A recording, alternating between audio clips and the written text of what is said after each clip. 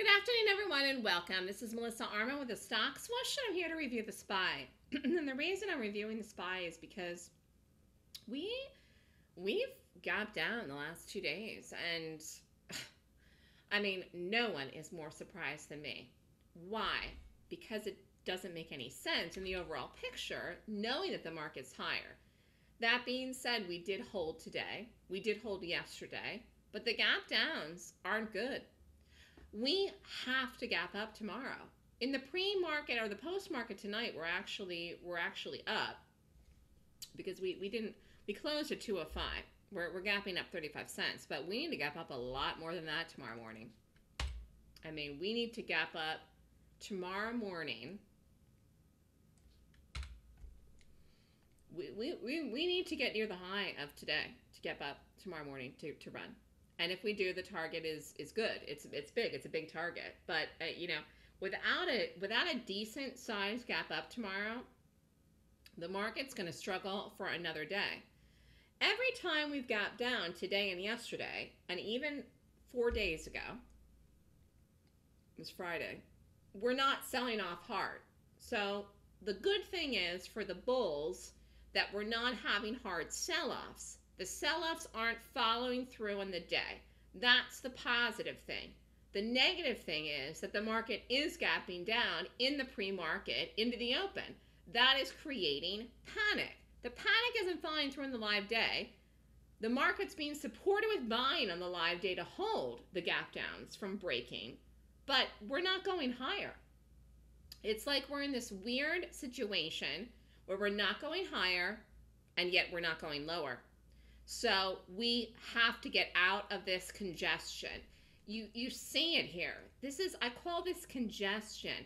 It's congestion. If we go back to the beginning of April, and this is, this is a month ago now. Today is May 4th. We had beautiful buying bars in here, solid greens. You see this in here. It's now on the 50-period moving average, which is a big buy point for all stocks and ETFs, and including the SPY. But we gotta get going here. I mean, we have to get our butts moving.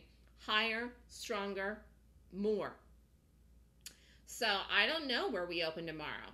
Because Tesla earnings tonight were good, which I knew would be. Let me just show you here. This is going to gap up tomorrow morning, which I knew. I think this opens higher than where we're at right now here. These charts are so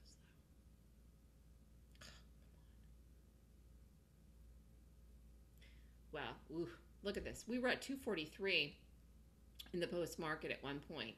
We're still gapping up. I mean, this is still a beautiful $7 plus gap up in Tesla. And I think it looks better in the morning, but this should run bullishly tomorrow into the morning, into the open, and help the market. But here, let's just look at the Qs. We're gapping up in the QQQs tonight too.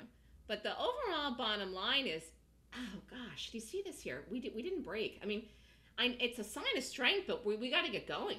You know what I'm saying? I mean, look at this, 104.79 and 104.88. It's like by the hair of our skinny chin that we're holding, but we are. We need to gap up. And it's going to happen tomorrow. What's tomorrow? Thursday. We've got a couple econ reports in the morning. I mean, it just has to do it of its own momentum. It doesn't even need a reason. Buying has to come in tonight, tomorrow, in the morning. We are getting the buying tonight in the post market. You can see the rally here. This is the move up. But honestly, got to see follow through tomorrow. If we don't see follow through tomorrow, that's it. We must hold this area in the market. I believe that we do. It's a big buy point for the SPY, but the market is very challenging for people because it's in an area of congestion, as I pointed out, back from the beginning of April, that had buying.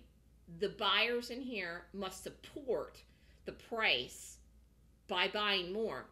We're not getting hard sell-offs, but we must see more buying coming in to support us. If we don't have more buying, we won't go higher. Okay? It's almost like a neutral position that's stuck. We gotta move out of it. So we're not breaking, but we're not moving higher. Does this make sense? So we gotta move higher. And we need a gap up to do it. Gaps are very powerful. Gaps are signs of strength or weakness in stocks or ETFs, and it will be a big sign for the market to gap up tomorrow. In an ideal world, the SPY gaps up tomorrow over 206. Over 206, a big gap up. I really want to see that tomorrow. And could we do it? Absolutely yes. I thought we'd do it today. We didn't. When we gapped down today, I thought we were going to fall like a brick. We didn't. Why? Because the market doesn't really want to sell off. It really wants to go higher, but it's not ready to do it. But it's got to do it soon, because we can't stay stuck forever. It's one nice thing about stocks. It's one nice thing about the market. It has to move. Okay, it can't not move. So it's got to move, and we'll see what happens. We look good for a gap up tomorrow. It's just the size of the gap up, and the bigger the better, and that's the point I'm trying to make. So we'll see what happens here with the market. Email me at melissa@thestockswoosh.com if you want more information on the overall way that I trade, the way that I read gaps. Okay, this is how I'm figuring this stuff out. I wouldn't have shorted this gap this morning.